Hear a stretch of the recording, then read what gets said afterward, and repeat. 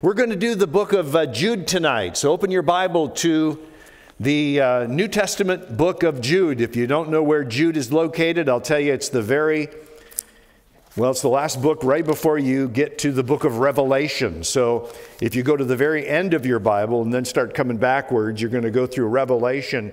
And then the book right before that is Jude. And it's a short letter, as we saw with 2nd and 3rd John, but this is also a short letter written by a very different person, and we're going to get into it tonight, see what the Lord has for us this evening. So, Heavenly Father, as we open our hearts to this, your word tonight, we pray that you would be with us and that you would help us, and that you would minister grace tonight in our hearts, that we would hear from you this evening, Lord, because that's what we need to do. You know, these people who are gathered here and listening online, they don't need to hear from me. They need to hear from you. They need your voice, your truth, your wisdom, your insight, your understanding, your love. And I pray that tonight that they would hear that we all would hear that. Open us up, Lord, to what you want to say. I thank you so much that we can come together like this. Thank you for the opportunity, Lord. Thank you for the freedom in our country that still exists for us to gather like this, in this place, freely, and to talk about the Word of God and to go through the Scriptures. We're so thankful, Lord, that is still the situation. We know that there are places in the world where gathering like this could be very dangerous. We ask you, Father God, to protect that right that we have here in this country, to do that. And we ask you, Lord, to minister your grace tonight. And we ask it in Jesus' precious name. Amen. Amen. The letter of Jude is a powerful one, even though it, as I said, is fairly short. Jude, as we get into this, you're going to see that Jude wanted to write to the people to whom he was writing about the faith that we have in Jesus, but he instead decided, or felt compelled, I suppose we should say, to sound a warning because of individuals who had made their way into the body of Christ and were presenting spiritual threats to those who were in the body. And he is going to use many examples to make his point in this very short letter. He will speak of examples from nature, examples from the Old Testament. In fact, the book of Jude is one that's going to test your Old Testament knowledge. You can tell that Jude is writing to people who have an Old Testament understanding. And it is important to have a grasp on what happens in the Old Testament in order to really get a real sense of what's going on here in Jude. But he encourages in this letter the faithful to hold fast to the truth of the gospel as they were taught it. Now, the author is, as we said, identifies himself here as Jude, which, by the way, was a very popular Jewish name. There are no fewer than 7 mentions of an individual, a different individual, named Jude in the New Testament, whether it is mentioned as Jude or Judas or Judah, they're all the same name, and or I should say variations on the same name, and it was very popular. The Hebrew pronunciation would have been Yehuda, and this was the name of the individual writing this letter. Now you'll notice in verse 1, the author introduces himself by name, saying, Jude, and he says, a servant of Jesus Christ and the brother of James. And the first thing I want you to notice about Jude is that he says, I am a servant of the Lord Jesus Christ. But the ESV doesn't really do, I think, the best job of translating this word that is translated here in the ESV as servant, because this is that Greek word doulos, which we've talked about many times in the past, which could be translated slave, although that doesn't really do it justice. It is literally a word that described a servant slave that decided their master was worthy of lifelong service. And you'll remember that this sort of a servant slave is talked about actually in the Old Testament. And when a servant wanted to stay with their master for life, the master would take the servant to a place where he would pierce their ear. And that piercing would be the sign that this individual had taken this role as a servant slave. And this was done because the servant or the slave determined that their master was someone they could trust and they wanted to stay with. And they wanted to stay with them for life. Now, that's particularly interesting in light of the fact that Jude also identifies himself here in verse 1 as the brother of James. Now, you'll notice that, but he's not referring to the apostle James, and we know that because James, the apostle, was the first of the apostles to be martyred. You'll remember that Herod cut his head off. And so this is long after that. So this James is the half-brother of Jesus, who is in fact the leader of the church in Jerusalem at this time. That means that Jude is also the half-brother of Jesus and one of the 4 sons of Mary and Joseph. And you'll remember that they are actually listed, other than, of course, Jesus, the sons of Mary and Joseph are James, Joseph, Simon, and Jude. And there were sisters as well, but they were unnamed in the gospel accounts. Anyway, I bring this up because here's Jude, who's been raised in the same home as Jesus. And we don't know where he came in necessarily in that line. But he knew his brother as just that, a brother, for a long time. But eventually he came to know him as the Lord Jesus Messiah. And not just the Messiah, but his master, the one to whom he belonged, the one to whom he had devoted himself for life as a doulos, a servant slave. It's kind of crazy, isn't it? We know from the Gospels that there was a progression with the brothers of Jesus to the point where they came to believe and we know that they didn't believe at first. We're told as much. In fact, let me put this up on the screen for you from John chapter 7. It says, "Now the Jews' feast of booths was at hand. So his brothers said to him," that's talking to Jesus, "Leave here and go to Judea, that your disciples also may see the works you are doing. For no one works in secret if he seeks to be known openly. If you do these things, show yourself to the world." And then there's this comment from John, "For not even his brothers believed in him." So we know that at this point in Jesus' earthly ministry, his brothers did not believe. But we know that at least 2 of them did come to believe. In fact, we know that James received a personal appearance of the resurrected Jesus after his death, of course. And how Jude actually came to the Lord, we don't know. But here, I just find this interesting. Even though Jude is a blood relative, he doesn't start his letter by saying, "Jude, a blood relative of Jesus Christ." That would be something fairly impressive. But what does he say? Jude, a slave of Jesus Christ.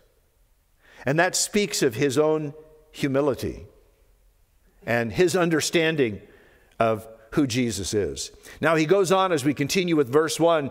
Jude lists the recipients of the letter. He says, "To those who are called, beloved in God the Father, and kept for Jesus Christ." You'll notice that there are 3 descriptive words that are used here that Jude describes his audience by, and they are words that are applicable to those of us here tonight going through this study.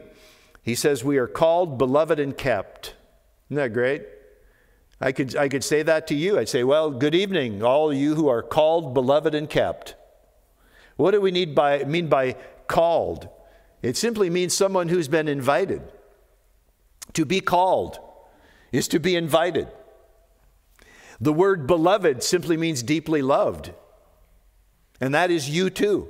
You are deeply loved by the Lord. And then finally, the word kept means to be watched over or guarded. And that is you as well. You are currently being watched over and guarded by the Lord. In fact, James is going to have more to say about that at the end of this letter. But again, I want to remind you that all those words describe every true believer. And then comes the greeting, which was typical in letters of this time. He says, may mercy, peace, and love be multiplied to you. And then Jude gets into the crux of his letter by saying, beloved, although I was very eager to write to you about our common salvation, I found it necessary to write appealing to you to contend for the faith that was once for all delivered to the saints. So you can see here that even though Jude wanted to just simply write about our life in Christ, because that's what's fun. You know, when I'm teaching, that's the fun part, to talk to you about what it is to be a Christian and how we walk out and live out our Christian faith. But every so often I have to say, you know what? As I'm teaching a passage, I have to go in and tell you about all the junk that has been added on to the Word of God and the bad teachings and the misunderstandings and things like that. And I have to say, you know, some of you might have been raised with such and such a teaching, and that's not true. And we have to go through and do those things from time to time. And that's what Jude is doing here. He says, I wanted to write to you about your faith, but I felt it necessary to write appealing to you to contend. And that word contend is a strong one in the Greek. It was used among athletes. It literally meant to agonize, speaking of challenging work. And so when Jude talks about contending for the faith, he's talking about very challenging work. And not only that, but the tense of this Greek word is in the continuous tense, meaning that whatever contending we need to do for the gospel needs to be ongoing. In other words, we're never going to get done.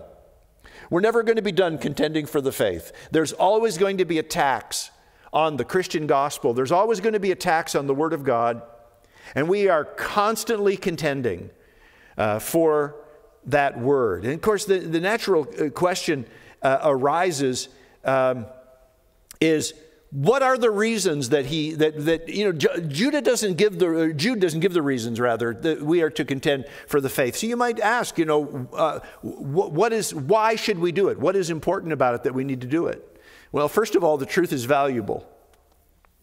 And that's why we contend for the truth of the gospel. It's valuable. You say, well, how valuable? Well, the Apostle Paul talked about the gospel. He said, I'm not ashamed of the gospel. It's the power of God for salvation. But there's something else that the truth of God's word does in our lives. Let me show you a statement that Jesus made from John chapter 8, verse 32. He said, you will know the truth, and the truth will set you free. You know, we're living in a world where people are constantly bound up in deception. They're bound up in lies. And when we hear the truth of God's word, it literally causes the shackles to fall away in our lives, and it sets us free. So one of the reasons we contend for the truth of the gospel is, well, yes, it's the power of God for salvation, and it sets us free.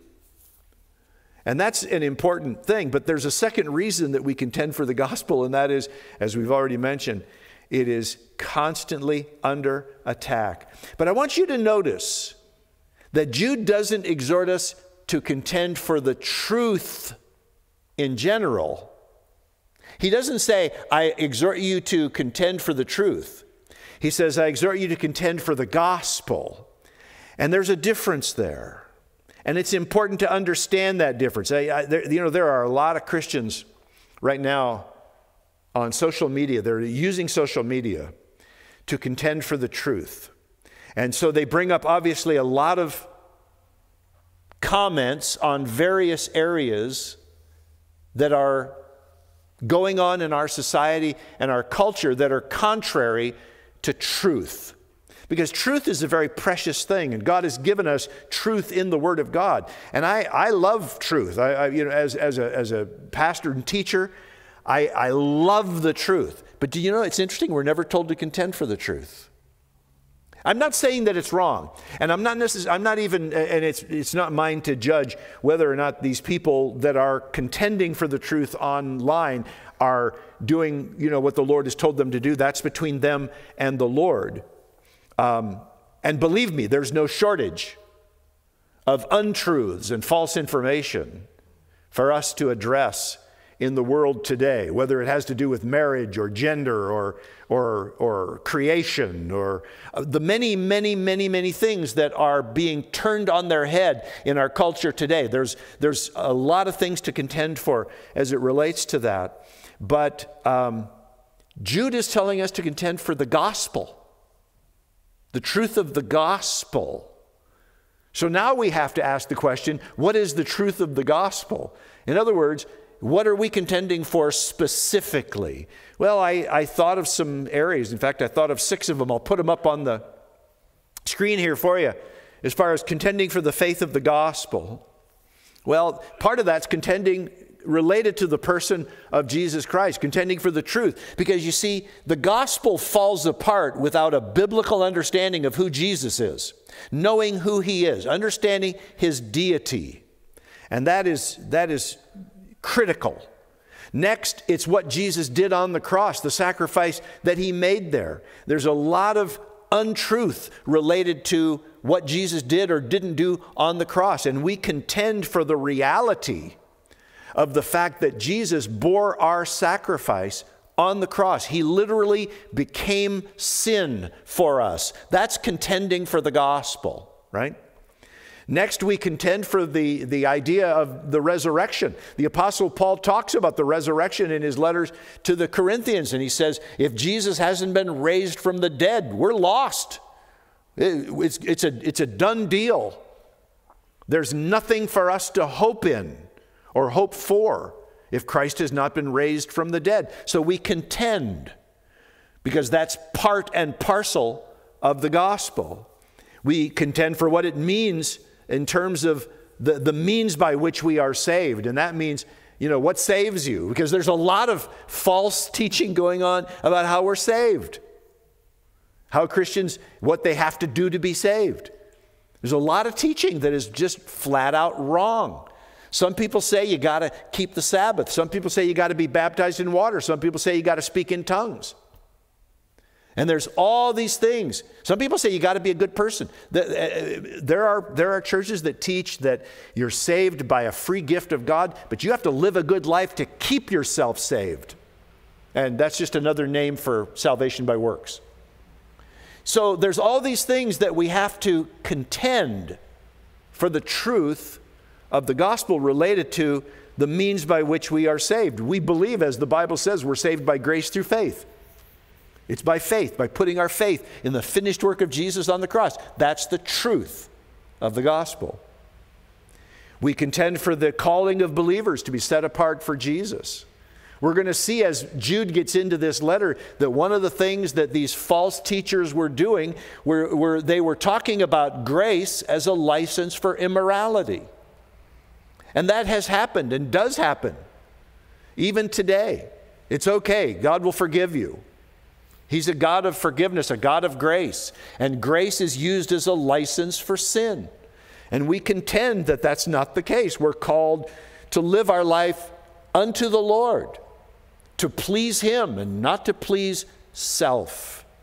And then finally, we contend for what the Bible calls the blessed hope, which is the return of our Lord Jesus Christ to this earth. The Bible says He's coming back. And He's going to come back in 2 stages, essentially. The Bible says He's going to come for His bride, the body of Christ, and then He's going to come to earth and fight on behalf of Israel in that battle that we refer to in the Bible as Armageddon. So, but this is where our hope is. This is the truth of the gospel. The gospel message is not just John 3:16. It goes far beyond that. And it covers the things that we're seeing here on the screen. And so Jude says, I'm exhorting you that we might contend for these things. Now, next in verse 4 and following, Jude is going to speak of the attacks that were happening at that time. He says in this verse, for certain people have crept in unnoticed, who long ago were designated for this condemnation, ungodly people who pervert the grace of our God into sensuality, there it is, and deny our only Master and Lord Jesus Christ. We're going to talk about these things, the charges that Jude brings against these false teachers. But the first thing Jude says about this, and this is probably the most dangerous of all, is that they've crept in unnoticed. Did you catch that? It's an interesting thing about, people who come to cause trouble and be deceivers and false teachers and so forth. They never walk through the door with a sign on that says, I'm a troublemaker. In fact, they come sounding and looking just like believers. And in fact, that's Jesus told us that's how people would make their way into the church. They would be wolves in sheep's clothing. And so they come in and, we extend the right hand of fellowship to people based on just their word. And you know what? I will never stop doing that. One of the worst things we can do in the body of Christ is start to get bitter and suspicious of people when they walk in the door and look at them sideways like, you here to be good or you here to, be disobedient and cause trouble? We're not going to do that. We're never going to do that. We're always going to extend the right hand of fellowship because that's what we do. And we trust that the Lord is going to bring these things to the forefront and going to bring discernment and wisdom as we continue to pray and teach the Word.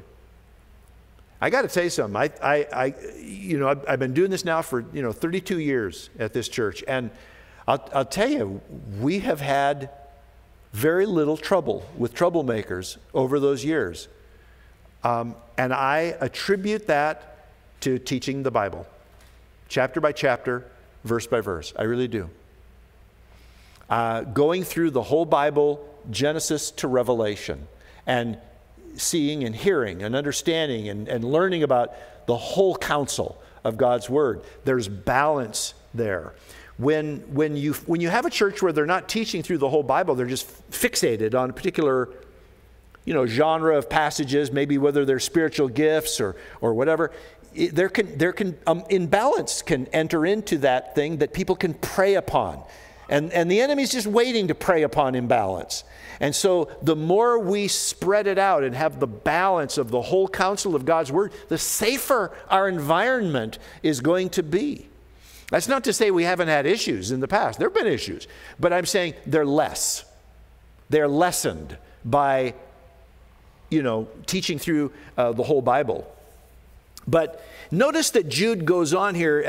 Here we're still in verse 4. He says that these people are designated, they were designated for this condemnation, meaning that their ungodliness has created their destiny.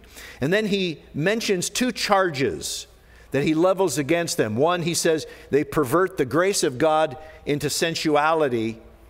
And secondly, he says they deny our only Master and Lord Jesus Christ. And the first one means they take grace as a means of approving sinful behavior. We talked about that already.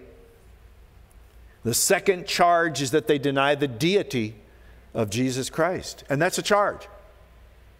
We have to hang on. We have to contend for the deity of Jesus Christ. And this is one of the things that they were doing. Now, as Jude continues, he's going to cite examples of God's judgment. And he's doing this to comfort the believers, for them to know and understand that God is going to take care of these sorts of things. God is going to work out these things. And God is able to bring judgment upon the ungodly. And the first example he's going to give here is the judgment that fell upon those from the nation of Israel who walked in unbelief as Israel was being brought through the wilderness. Verse 5 says, "Now I want to remind you, although you once fully knew it, that Jesus, who saved a people out of the land of Egypt, afterward destroyed those who did not believe." Now, there's a couple of things I want to bring out from this verse. First of all, I don't know if you have a different Bible translation that you're reading from tonight on your lap, but if you do have a different one, like the New American Standard Bible or the New King James, your Bible is going to say, "The Lord who saved a people out of Egypt." It's interesting that the ESV, which I'm reading from here tonight, is somewhat unique in that it follows some early manuscripts that actually include the name of Jesus here and credits him with delivering the people of Israel out of Egypt. It speaks of the Lord Jesus by name as bringing them out of their bondage.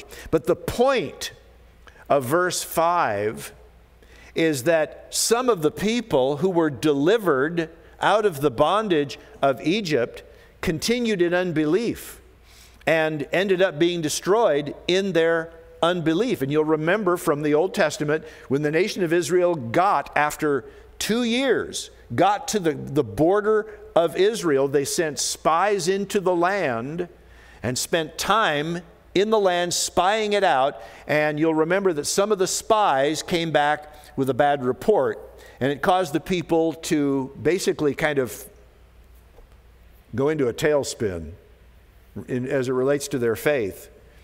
And those people were destroyed. They fell dead in the desert over the next 38 years. And so Jude is reminding his readers of the fact that God is able to take care of these sorts of situations. He gives another example in verse 6. He says, "And the angels who did not stay within their own position of authority, but left their proper dwelling, he has kept in eternal chains under gloomy darkness until the judgment of the great day." Now, the letter of Jude, I'll just tell you right now, is kind of well known for raising points that are fairly unique and even somewhat controversial, and this is one of them. Jude is kind of making us aware of the fact that some of the angels, and we don't know how many angels even fell. We believe that Satan carried off a third of the angels, but that doesn't help us because we don't know what the total number was. But obviously it was a fairly large number. But some of the angels, some of the fallen angels, become demons, if you will, were immediately incarcerated, as Jude says here, in eternal chains under gloomy darkness, and this would describe the abyss. So there are some fallen angels who are even now in the abyss. And apparently not all of the angels were put there, probably just the ones that were capable of doing the most damage. Some of the angels were allowed to roam free in the spirit realm, and we see lots of them in the New Testament investing themselves in human hosts and needing to be cast out, which Jesus and the disciples did on a fairly regular basis. In fact, you'll remember that when Jesus made his way to the other side of the Sea of Galilee, to the area referred to as the Gadarenes, they were met up with a man who lived among the tombs. And this man was so wild and out of control that nobody could keep a lid on him. He lived in the tombs. They tried to tie him up. He couldn't be bound. And nobody could help him. And when Jesus got there, he dealt with that man. You'll remember, but before he cast the demons out of that man, you'll recall that they begged Jesus not to cast them into the abyss. And it would seem very likely that the abyss is what Jude is describing here in verse 6, where some of the angels are kept. And they didn't want to be there. And they begged not to go there. Now, regarding the abyss, we know from the book of Revelation that there is coming a time during the Great Tribulation when the abyss is going to be opened up. And all of the hellish demons that have been kept there in chains for all this time will be released upon the earth during this time, and it'll be a terrible, terrible time. At the end of the tribulation, Satan himself will be bound once again in the abyss for 1,000 years, and then released one last time to make trouble on the earth. But that gives you kind of a little bit of background about some of what's going on here. And by the way, this reference to the angels who did not stay within their positions of authority, there are many Bible scholars, I'll just tell you, who believe that these are the angels that were involved with the daughters of men, as it is talked about in Genesis chapter 6, who actually procreated with them. I don't know about that. I struggle with that. There's not enough information for us to just absolutely say for sure who the sons of God were in Genesis chapter 6. And one of the things that leads me to have big question mark is that angels don't have the ability to procreate. They're just not plumbed that way. But how they might have gotten involved with the sons of men to do that, I don't know. I don't know. I'm just throwing that out to tell you that is one possible explanation. But again, the point of all of this is, from Jude to his readers, is God is just and he's not going to overlook rebellion. That's the whole point, right? And then the third example that he gives is in verse 7, where he says, just as Sodom and Gomorrah and the surrounding cities, which likewise indulged in sexual immorality and pursued unnatural desire, served as an example by undergoing a punishment of eternal fire. And now he's relating to us another Old Testament story, which is given to us in Genesis chapter 19, of the destruction of the cities of Sodom and Gomorrah, where Abraham's nephew Lot had been residing. And again, this is a vivid example of God's promise of judgment to those who blatantly and deliberately defy his word, rejecting his offer of forgiveness, and living that life of just total depravity, as we read in Genesis 19. So again, the point is just being made. God is able to judge. Verse 8, yet, Jude writes, in like manner these people also, and now he's talking about the false teachers and the apostates who've made their way into the body of Christ. He says, these people also, relying on their dreams, or these dreamers, if you will, as the NIV says, defile the flesh, reject authority, and blaspheme glorious ones. Notice that. Three things. They defile the flesh, reject authority. He'll talk more about that in a minute. And blaspheme the glorious ones. Who are the glorious ones? Well, we learn from the second letter of Peter that the glorious ones are a reference to fallen angels. Interestingly enough, it's wild that they should be called that. Let me show you 2 Peter on the screen. It says, and especially those who indulge in the lust of defiling passion and despise authority, bold and willful, they do not tremble as they blaspheme the glorious ones. There's the same reference that Jude makes. Whereas angels, though greater in might and power, do not pronounce a blasphemous judgment against them before the Lord. Peter is saying that even the angels that are obedient to God do not blaspheme and speak such judgment or pronounce judgments against the fallen angels, but these people, these false teachers, go around doing it. And they talk a lot to demons. I don't know if you guys have ever been part of a church where they talk a lot to demons. They're constantly talking to demons. They're constantly speaking to demons. And they're doing it in ways that you might think are okay because they're in the name of Jesus, but they speak to the demons. And I kind of got a problem with that, to be honest with you. It says that the angels of God, even though they're greater in might and power, Peter writes, they don't pronounce blasphemous judgments against the demons. In fact, he even cites an example as we go on here to read in Jude in verse 9. It says, but when the archangel Michael, and by the way, that's the only angel we know of who is an archangel. We don't know if he's the only one. I doubt it. But it says, when he was contending with the devil, was disputing about the body of Moses, he did not presume to pronounce a blasphemous judgment, but simply said, the Lord rebuke you. Now, this is a statement, and this is frankly a story that is not found in the Hebrew Scriptures. It is more taken from Jewish tradition. And, but we do know that God,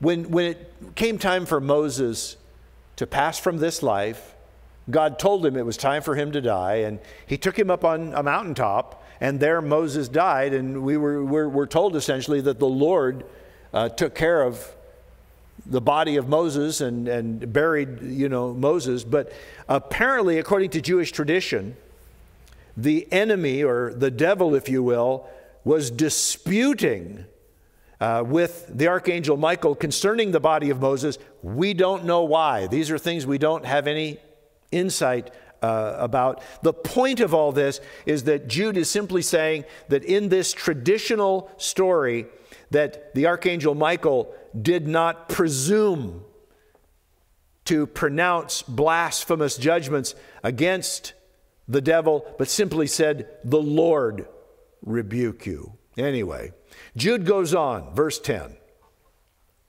He says, but these people blaspheme all that they do not understand, and they are destroyed by all that they, like unreasoning animals, understand instinctively. So this is the point here. Just as the archangel Michael didn't dare to accuse the devil, the false teachers do. They're constantly doing that. They're speaking abusively against things, he says, they don't understand. And so he's bringing this charge against these leaders. Now, in the next several verses, we're going to go through these, fairly quickly, but Jude is going to use from very colorful and descriptive language to describe both the error and the danger of these people toward the body of Christ. And he's going to do it by relating to several Old Testament stories. And this is frankly where it helps to have a good understanding of the Old Testament so that you know what he's saying. Otherwise, if you don't know the Old Testament, this is going to be a little challenging. Verse 11, he says, woe to them, and that's woe to these false teachers, these apostates, for they walked in the way of Cain and abandoned themselves for the sake of gain to Balaam's error, and perished in Korah's rebellion. Let me go through these very quickly. 3 different stories from the Old Testament Jude is relating to. First, the way of Cain. And he's talking about the son of Adam who killed his brother Abel because of jealousy and bitterness. And he's essentially saying these people are filled with jealousy and bitterness, and that's why they want your attention. He talks about the sake of gain to Balaam's error. Balaam was a diviner in the Old Testament. It's I believe it's in the book of Numbers, where the king of Moab, a man by the name of Balak, hired Balaam to curse the Israelites. And even though God told Balaam, don't do it, Balaam went anyway because he loved money more than obedience to God. And that's the point of the error of Balaam. He's simply saying their love of money is above and beyond their obedience to God. And then he talks about that they have perished in Korah's rebellion. You'll remember that Korah was a man who challenged Moses and Aaron because of their leadership. He was an elder in the community of Israel, and he went to Moses and Aaron at one point and said, you guys take too much upon yourselves. You think you're the big hooey of what's going on here. We're all just the same, and there's no reason why you should be elevated above us in any way. And Moses, who was an extremely humble man, got down on his face, and he said, God chooses who he will. so we'll just leave this up to God. And you'll remember that God took care of Korah and his family. And so Korah's rebellion is well known for his inability to submit to authority. He was just a rebellious man. He was one of those kind of guys that you hear people talk about today that says, nobody's going to tell me anything. Nobody's going to tell me what to do. I am master of my own life, and you can't tell me what to do. And it's just rebellion. And that's what Korah was like. That's what Jude is saying, that these apostates are about jealousy, bitterness, love of money, and rejection of authority. Verse 12. He says, these are hidden reefs at your love feasts as they feast with you without fear. A hidden reef, as you probably know, was a rise in the land under the surface of the water. And ships, when they were coming into the shore, would hit these reefs, but they wouldn't know that the reef was there. And the bow of the ship would get stuck on the reef, and usually the waves would pound on the ship and many times break it up. In fact, that happened to the Apostle Paul when he was being taken to Rome. That very thing happened. A hidden reef is like an iceberg, in the sense that there's danger below the surface of the water. He goes on to talk about them as shepherds feeding themselves. The function of a shepherd is to take care of the sheep and make sure they are well fed. He says these shepherds are only feeding themselves. He says they are waterless clouds swept along by winds. You know, when the ground is parched and dry, and the clouds show up on the horizon, people rejoice. But if those clouds don't bring any rain, it's a great disappointment. And that's what Jude is saying about these men. They're just a huge disappointment. They promise a lot of things, but they deliver nothing. He says they are fruitless trees in late autumn, bearing no fruit, in other words, twice dead, uprooted, in fact, wild waves of the sea. You know, the sea was considered to be a very troubling thing. We dealt with this in John here just recently in our Sunday morning study, where the disciples were caught on the Sea of Galilee in troubled seas. Very dangerous, very dangerous. That's what Jude is saying. These men are dangerous. He says they are casting up the foam of their own shame, wandering stars, for whom the gloom of utter darkness has been reserved forever. Wandering stars seems to refer to the comets that dazzle and streak through the sky for a while, but eventually they disappear and go dark. Verse 14.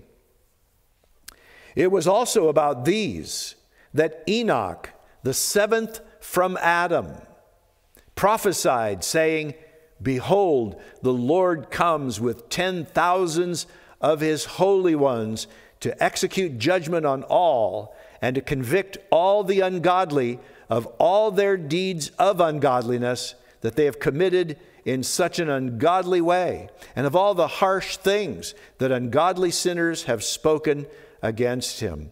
Once again, Jude is giving a quotation from a non-biblical book. It's a book that doesn't appear in our Old Testament. Some believe it is taken from the non-biblical book of Enoch, which is pseudepigraphal. There's a word for you. Write that one down. Pseudepigraphal means that it has a fake author, that the person who claims to have written the book is not, in fact, the true author. And that's why we call it pseudepigraphal. There you go. But at the end of the day, you know, you can see that what Jude is saying. He's simply making a point about the continuing pronouncement of judgment upon the ungodly. Verse 16, these are grumblers, malcontents, following their own sinful desires. They're loudmouth boasters, showing favoritism only to gain advantage. Wow. After all that, this is pretty heavy. I mean, you can tell that Jude was very serious about giving a warning about these individuals. And that's why he goes on to say in verse 17, you must remember, beloved, the predictions of the apostles of our Lord Jesus Christ. They said to you, in the last time there will be scoffers following their own ungodly passions. And that is, in fact, exactly what they said. In fact, it's exactly what Peter said. Let me show you on the screen from 2 Peter chapter 3. Knowing this, first of all, that scoffers will come in the last days with scoffing, following their own sinful desires, and they will say, where is the promise of his coming? So these were things that the apostles warned the body of Christ about. He says in verse 19, it is these who cause divisions, worldly people. They're devoid of the Spirit. And that means they don't have the Holy Spirit in them because they're not saved. They have no desire to be saved. They essentially act like they're believers, but they are devoid of the Spirit. So here we go. Wow. But you, he says, beloved, build yourselves up in your most holy faith and praying in the Holy Spirit. Keep yourselves in the love of God, waiting for the mercy of our Lord Jesus Christ that leads to eternal life. These are two very lovely verses. But there are four things that Jude tells us here. We'll put them up on the screen for you so you can see them. This is what he exhorts you and me in the body of Christ. First of all, he says, build yourselves up in the faith. How do you do that? You do that through the Word. You do it what we're doing right now. You go through the Scriptures. You study the Word of God. That's how you build yourself up in the faith. Faith comes by hearing, and hearing by the Word of Christ. So what we're doing here is we're working out. It's really nice because we don't have to get sweaty and stink up the place. But we're working out nonetheless. This is like, the Word is like, spiritual weights, barbells. We're working out here. And he says you need to keep doing that. Next, he says, pray in the Holy Spirit. What do you suppose that means, to pray in the Holy Spirit? There are different references in the Bible to praying related to the Holy Spirit. We know that the Bible tells us that the Holy Spirit will sometimes pray for us with groans, the Bible says, that words can't express. And a lot of people think that's speaking in tongues. It's not.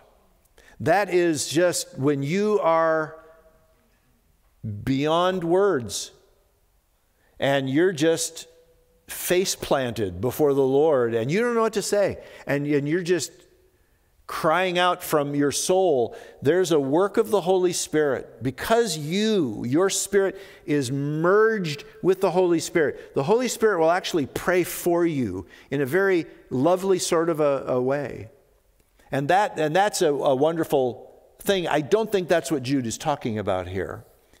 Now, there is also praying in the Spirit. Now, Paul talks about that in 1 Corinthians chapter 14. You can read about that. He says, I will pray with understanding, or with my mind, and I will pray with my spirit. And he's talking about praying in his Spirit or with the Holy Spirit, and that is speaking about praying in tongues. He's talking about praying in his prayer language. And that's another method of praying where an individual is allowing the Holy Spirit to take over their vocal cords, if you will, using a language that they've never learned. And that is the gift of tongues. It is a gift that the Apostle Paul actually rebukes the Corinthians for abusing in their church. But he doesn't say this is not a genuine gift, and he doesn't say don't use it. In fact, he says to the Corinthians, I wish you guys spoke in tongues as much as I do. But when you come together, knock off this spiritual calisthenics that you guys are doing, because they were being ridiculous. But the gift of tongues, when used properly, is a beautiful gift. It's a lovely gift. It is a gift whereby the Holy Spirit prays through the individual as an instrument, and it really is truly a beautiful thing. And if you want to know more about it, I would encourage you to go to my study in 1 Corinthians on our website, which is ccontario.com/1 Corinthians. And I've got some studies there on the gift of tongues, which is an important, and one of the gifts which, by the way, has not passed away. It is misused often in the body of Christ. I get tons of letters from people who are in churches where the gift of tongues is being abused. And that is a terrible shame, because it's a wonderful gift. But you know what? We don't stop using things simply because they're abused. Everything's been abused. The gospel's been abused. The truth gets abused every day. We don't cast it out because it's being abused, nor do we cast out the gifts of the Spirit. I believe what Jude is referring to here when he says pray in the Spirit, he's simply saying pray according to the Spirit, as the Spirit leads in your heart. And that just simply means be led by the Holy Spirit in your prayer. You know, you're to be led by the Holy Spirit in everything. You're to be led by the Holy Spirit in your relationships, and especially in your prayer. Let the Spirit lead you. Let the Spirit guide you in your prayer time. He says also, keep yourselves in the love of God. Don't let go. Don't let go. Don't let go of the love of God. Keep yourselves there. Don't let the enemy. See, this is where the enemy, he wants to get you outside of the love of God. He wants to get you to a place where you no longer believe God loves you, because he can paralyze you.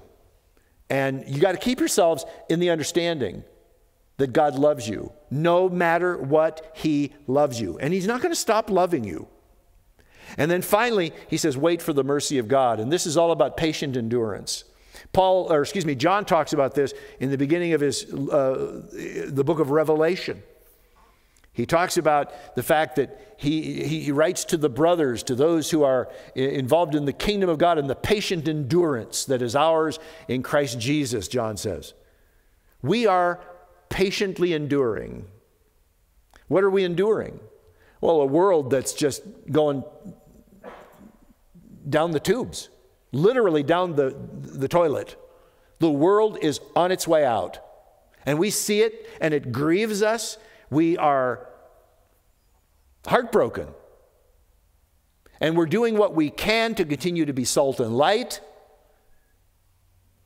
But it's going to go this way. Paul told us this. The Apostle Paul prophesied, saying that in the last days, it's just going to get worse.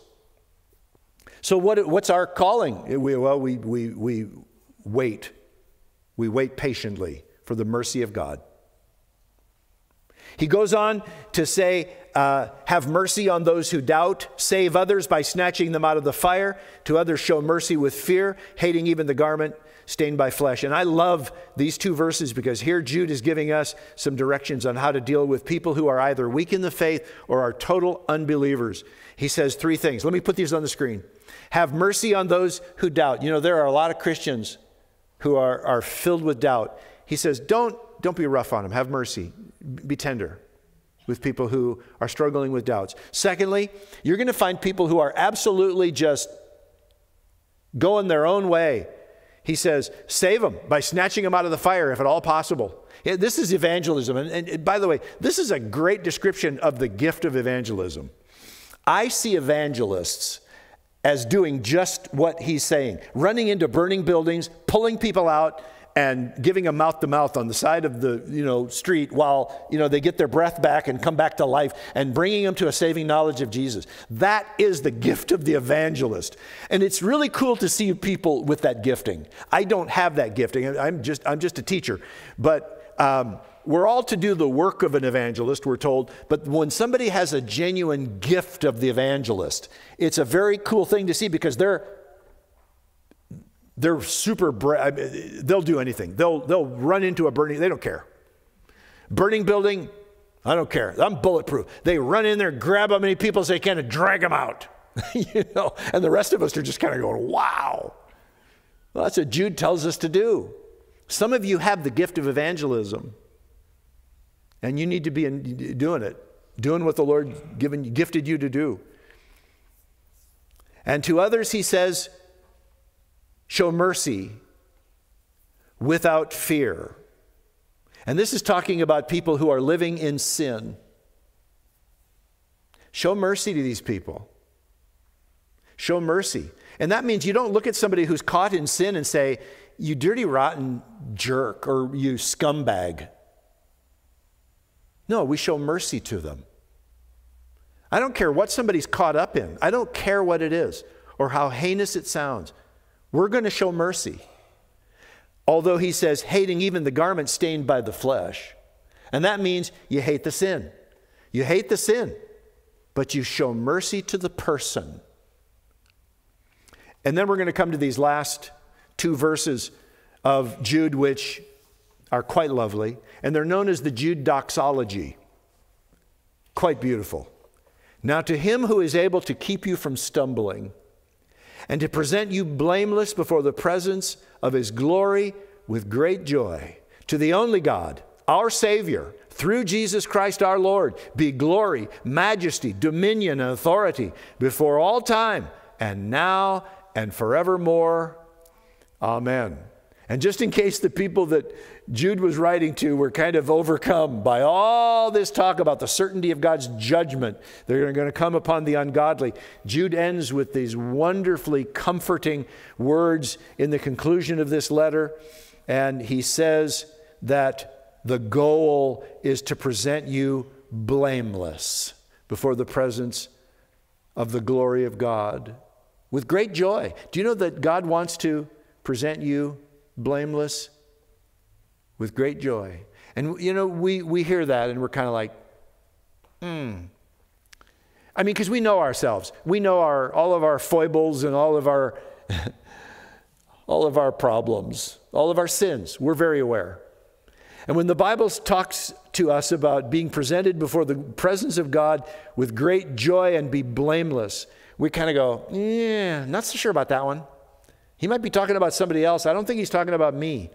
We forget something. When you are presented before God, you will be robed in the righteousness of Jesus Christ. You have been cleansed by his blood and robed in his righteousness. And that, brothers and sisters in Jesus, means that you will be blameless in the sight of God and you will be presented before him with great joy. With great joy. He ends, to the only God. To the only God, our Savior. There's only one God. Through Jesus Christ our Lord, be glory, majesty, dominion, and authority. And he has all those things. Not just now, but forever.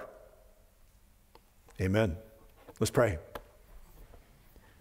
Father, I thank you that Jude talks here in this doxology about the one who's able to keep us from stumbling. You are the one who keeps us. You not only save us by your goodness through the sacrifice of Jesus on the cross, but you keep us. We don't keep ourselves saved. You keep us from stumbling through the power of your Spirit in our lives. Lord, help us just to keep going the way we need to be going, building ourselves up in the faith, praying in the Spirit, living our lives for Jesus to please you and not ourselves. We ask you, Lord, to strengthen us every day, to live a new life, to live the life that you've called us to live, not the selfish, self-centered, all about me life, but the life that is lived for the glory of God. Be with us, we pray. Strengthen us, we ask. In Jesus' name. And all God's people said together, amen. God bless you.